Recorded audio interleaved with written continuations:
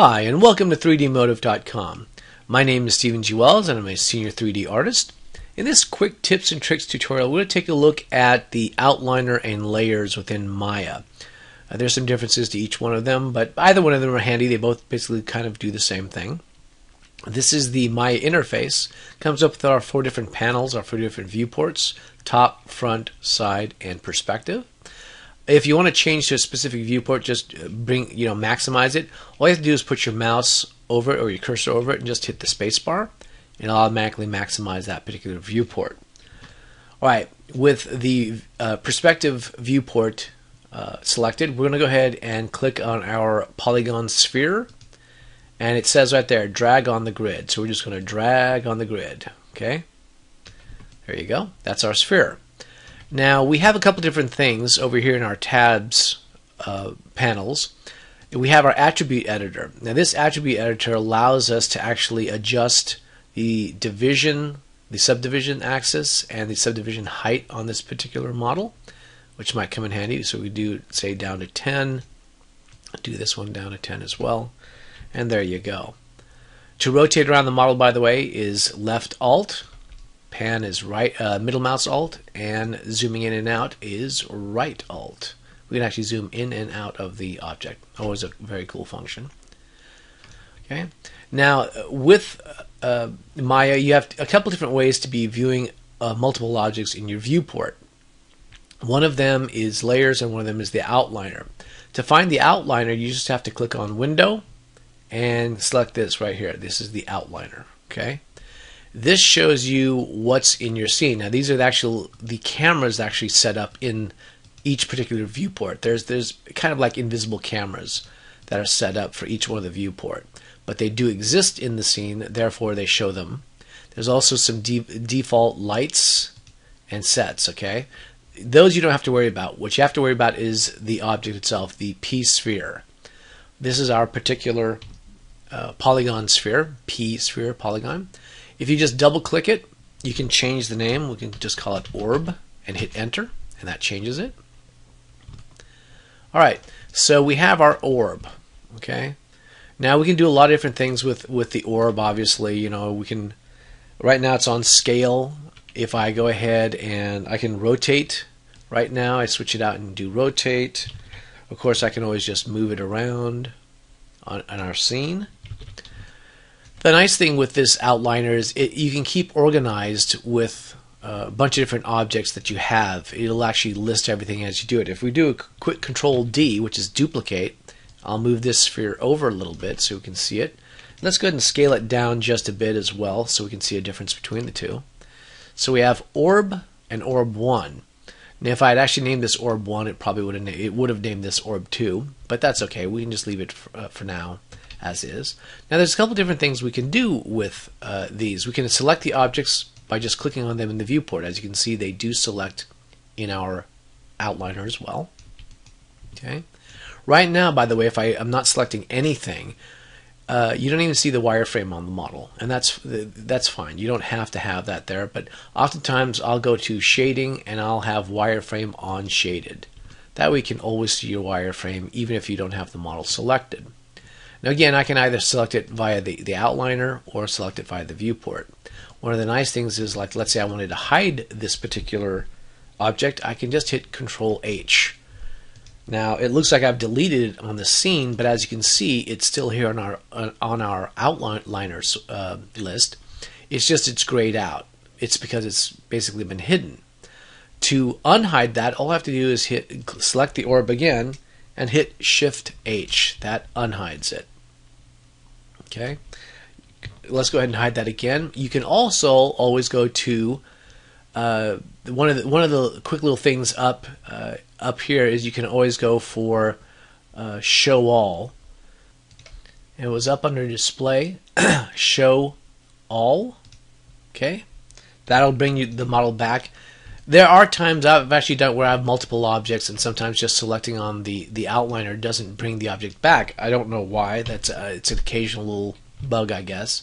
But you can always go to Display, Show, and Show All, and it'll bring it right back, no problem.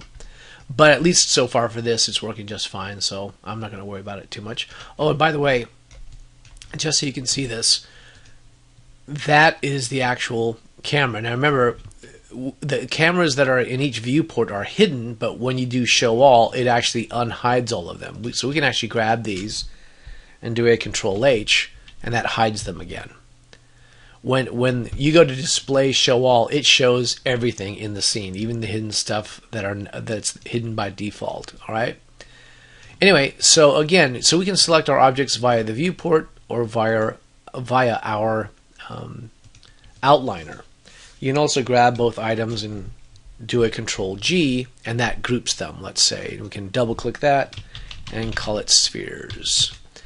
If you want to see what's under this particular group, you can just hit this little arrow key, and this shows you we have orb 1 and orb 2. When you're grouping items, and again you have multiple objects in it, sometimes it's really good to start grouping things. It's very easy to take one of these objects out of this particular group. You just have to middle mouse click it, and you just drag it out into the gray. Now it's not in this particular group. The spheres is only this item. Nice thing is if you want the original orb into that group, again you just middle click, drag, and you drop it on the name. You see how it kind of highlights that? You get the full box around it. If I let it go, boom, there you go. All right. Now there is a difference between that and layers in Maya. It's organizational, really. It just depends on how you like to do it. I like to use the outliner a lot, but I know there are people that like to use layers. To create a layer, you can just make sure you're selected on your channel layer editor. So you have the channel box, which is this, and you have the layer editor, which is this. You can merely click the layers button. Now you can create an empty layer, or we can create a layer from what is selected in the scene. And right now, obviously, it's the original orb, the sphere. Let's go ahead and do both. We'll go ahead and just create from the selected. So there you go. Doesn't look like anything's changed. I mean, you know, nothing's done. I can now double click this, and we can call this orb original. Hit enter, save. Oh, well, that was unusual. All right, 201. I've done that before, but evidently not now. Okay, so we have orb 1, and we still have this, and that's not in anything. Let's go ahead and go for, I'm going to just deselect. In fact, I can still select it. Let's go to layers and create an empty layer. All right, so now we have one layer and one empty layer. If I select the one layer, I can actually hit this V, and now I've just basically hidden my object. Okay, and again, you can do the same in the outliner. You can easily do the same.